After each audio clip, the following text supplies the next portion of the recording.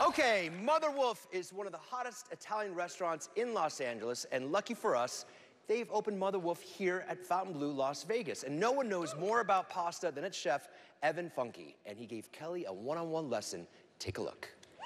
Look at me, little Kelly Ripa from Berlin, New Jersey, here at Mother Wolf with Chef Evan Funke, the foremost authority on pasta.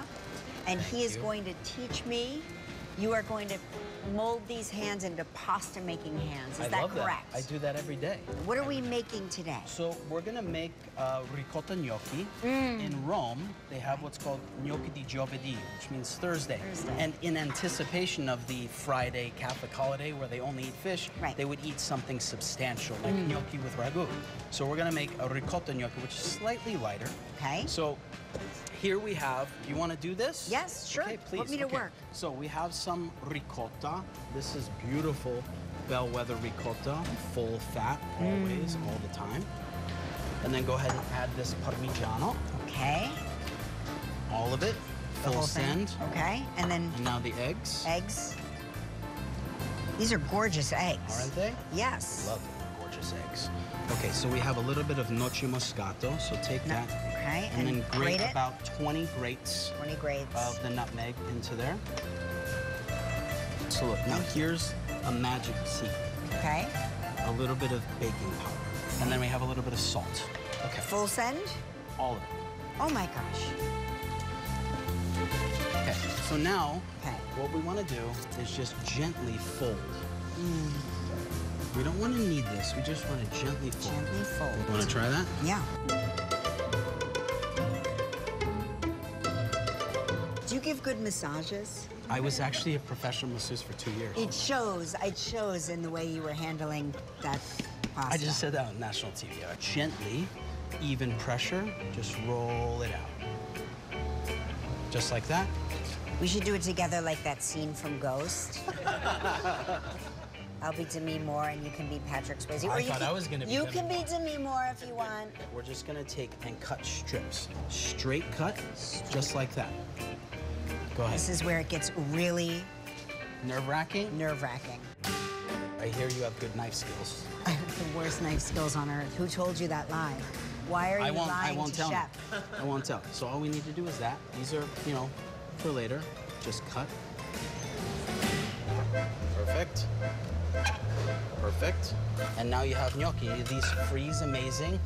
You can also throw these in fryer oil and deep fry them and they puff up. Glorious.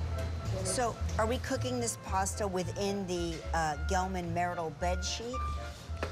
No, so if you're a shepherd, this is the beautiful thing of this, the history of cacio e pepe. Okay. This is called cacio e pepe al pano, which means in a linen. Okay.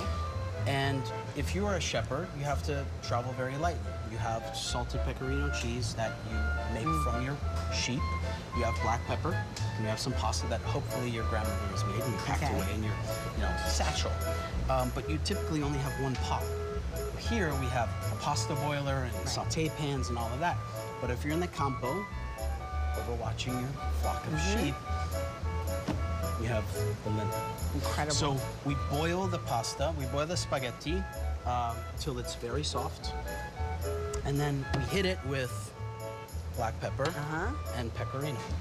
And then we toss. That's it. That's it. We have the spaghetti, just a touch of olive oil, and we're just gonna put it into the linen. Now, the shepherds would use black pepper for the thermal qualities. Oh. It's basically like drinking yourself a jacket. Yes. They're using the black pepper to keep themselves warm on cold nights. Smart. So black pepper abundante, and then pecorino. Okay. It and then smells all we so do good. I'm so... is just toss this together in the linen, a little bit more pecorino. Always. And it holds in the perfume. You can tuck this away and eat it later. We should try it now, though, no? Almost. Almost? Patience. I don't have any of that. There you go. Do Italians make pasta themselves like this all the time?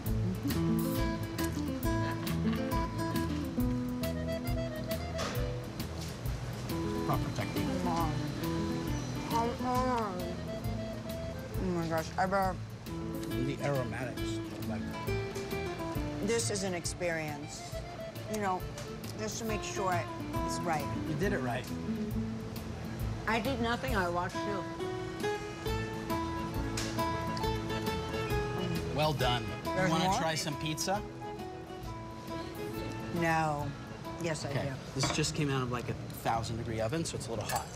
So this is pizza tonda alla romana. Crispy, crispy, crispy. Oh, it's like so thin. Okay. As it should be.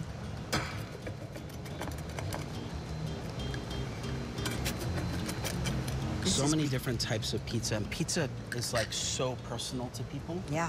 And I wanted a pizza with a texture of a Dorito. Yes. So when you eat it, It's like a communion crispy wafer. and Communion crunchy. wafer pizza. Yeah. Is it okay if I just... Oh yeah, go for it. Yeah? You don't mind? This whole pizza's yours. Did you hear that, Gelman? It's my pizza. Cheers, Cheers. chef. Thank you for this. It's hot.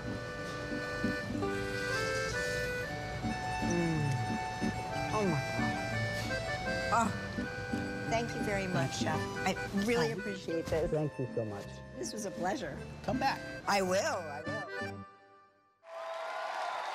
I'm starving. Thank you, Chef Evan Funke and everyone at Mother Wolf Las Vegas.